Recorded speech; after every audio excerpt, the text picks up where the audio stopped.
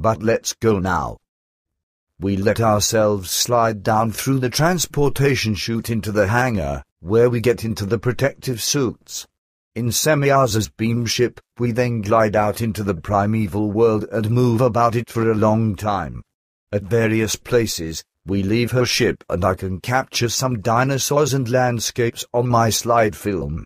Semyaza partially paralyzes the large animals from her ship, in order to make the filming easier for me. The animals then stand petrified. Then, as promised, she also takes a photo of Pata and me. After many hours, we go back into the Great Spacer. Billy says that was a fantastic excursion. Pata says no Earth human being ever had that opportunity. Later, we'll also show you the third world over there, and also its moon. The world there is about 870 years ahead of your time, thus, the human beings are also accordingly developed in their technology and have their own beam ships, with which they arrive at your Earth every now and then. Even on their moon, they have established themselves and have built many stations. We won't visit the middle world because it's not important. There is, indeed, manifold life on it, and its oxygen content is very high, but you've already seen such world bodies during your great journey. Billy says, can't we fly there immediately? Semyaza says there are still various things to do, which we can do here. Billy says you are, once again, quite mysterious. Pata says it is no secret, we are searching here for an overdue beam ship of a life form known to us from our dimension. It penetrated a few days ago and has no possibilities for its own return. Billy says, how will you find it? Pata says we've sent out several space analyzers, in order to explore everything. We will know the results in 2 to 3 hours at the latest. Billy says then we have to stay here so long. Semyaza says sure. Billy says very well, it certainly won't get boring, plus, I still have many questions. Pata says you are untiring in that. Billy says I'm just interested in everything. Semyaza announced to me at one of the earlier contacts that it should soon start again with the spiritual teaching, however, the good girl hasn't transmitted anything to me in relation to this, but on the other hand, it seems to me that she is concealing something from me. Pata says my daughter really is a little mysterious sometimes. Concerning the spiritual teaching, she has also only given you partial information. The full fact is that the real spiritual teaching isn't supposed to be transmitted by us but rather from a very high spirit level, with which even we can only get in touch through the High Council, and that, in turn, only through Agharta. Billy says that would, indeed, be the level of Pitail, through which the 12 commandments were given to us, right? Pata says that is so.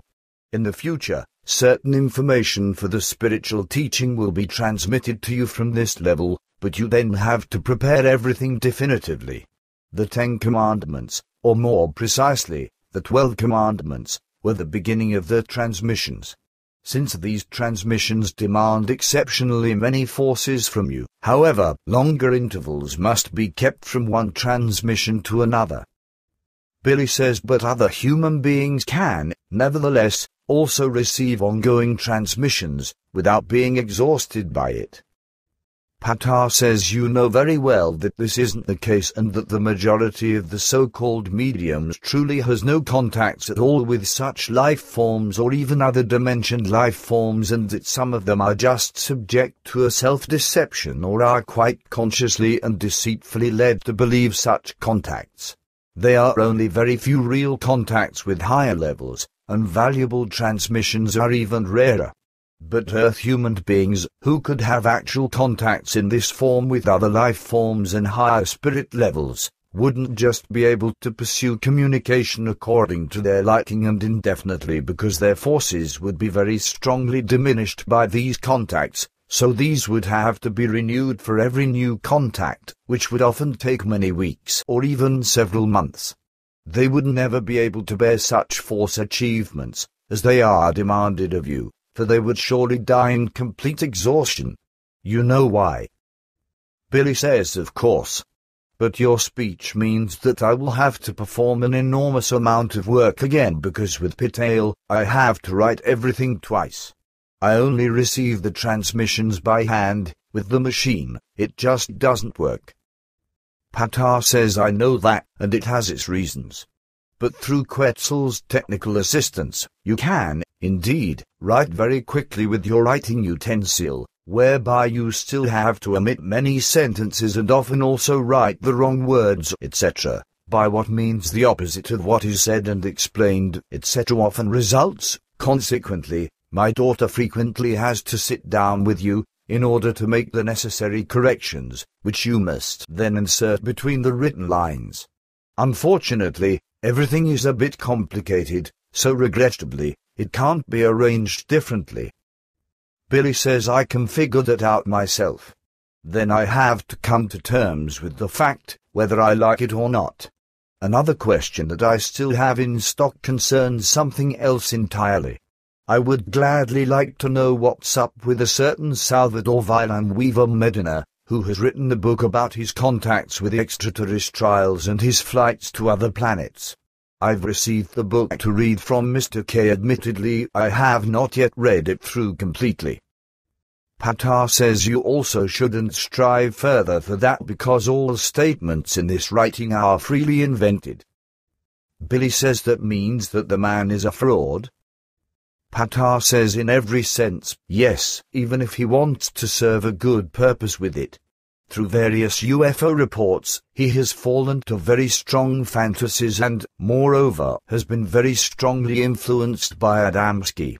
As one who wants to improve the world, with a certain hatred against the earthly human life forms, it was only an inevitable consequence for him to venture to the public with dishonest assertions in his work, which, by the way, wasn't written by him. Billy says, oh, so that's it, but why, then, does he feel hatred in himself against the Earth human beings? Semyaza says on the one hand, because he isn't able to reach any position of power, due to his minimal abilities in every respect, and on the other hand, because his own appearance depresses him and he appears disproportionate to himself. Billy says, aha, then that would probably be the reason why he says in his book, with regard to the alleged two Frenchmen on the imaginary planet, that they were typically disproportionate and ugly Earth human beings, right? Psychologically seen, I can at least find in this the reason for this description. Patar says you think very sharply and precisely. The reason for his statement is actually to be found in that. Billy says how could it be otherwise?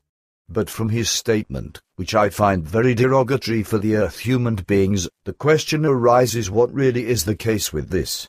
By that, I mean whether the Earth human being is actually so disproportionate and ugly, when he is compared to other life forms in the universe.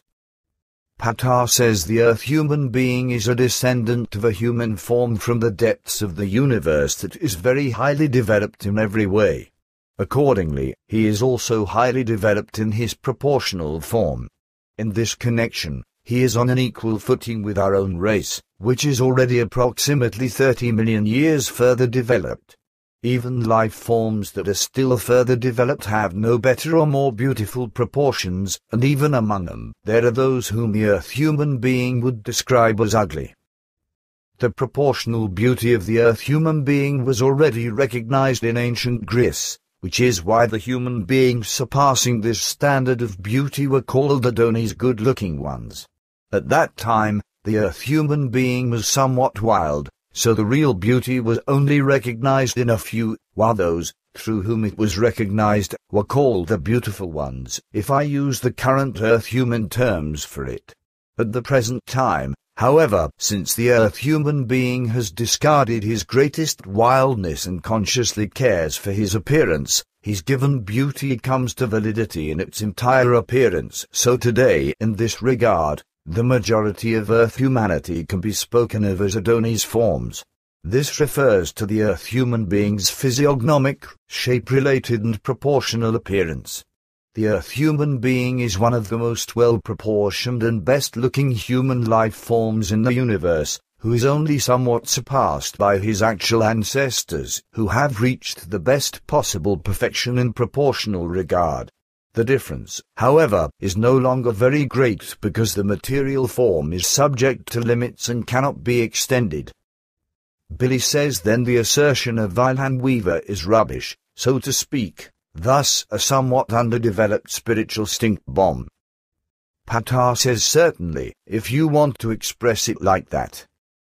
Billy says so accordingly, there should be no so-called supernatural beauty, etc.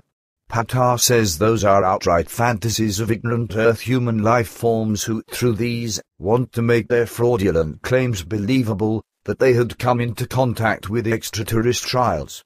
In the whole universe, neither in this one nor in another, can the standard of beauty be exceeded, for it truly is limited. If this limit is exceeded, however, then a degeneration already takes place, and the life form in question must be described as ugly again, if I judge according to earthly concepts of beauty. Hence, there can also be no supernatural beauty, as you've mentioned this. Everything that is material is subject to certain limits that can never be exceeded. Only the imagination is able to exceed these limits, but without ever being able to realize it. Billy says nevertheless, Elizabeth Clara, for example, has also stated that she encountered an extraterrestrial of supernatural beauty and even bore him a son. In addition, Adamski and various others spoke of an earthly or supernatural beauty. Patar says any rationally thinking Earth-human being can recognize the untruthfulness of their claims because only the imagination can produce such images. They are, however, nothing more than mirages, which exhibit momentary fata morgana manifestations and then fade away again for good in the very next split second. Billy says then how do you classify the interpretation of Wilhelm Weaver? Patar says it is a world improvable deformation of the Earth-human beings that is born from hatred. Billy says so an insult to us earthworms? Patar says that is so. Billy says then his philanthropy really isn't fetched from afar. Patar says it is only feigned and serves for the purpose of profit. Billy says then the case is, indeed, clear. There's something else, however, that you should explain for everyone for the interest of our cause, namely the connections or certain connections with the age of the Earth-human being. I already know about these things because Farth informed me about them when I was a boy. Nevertheless, these things were never written down, so others aren't oriented about them. I'm referring to the fact that the mental forces of every single human being are capable of raising or lowering the life force of others. Patar says certainly, this question is of great importance, and I will give you information about that for everyone.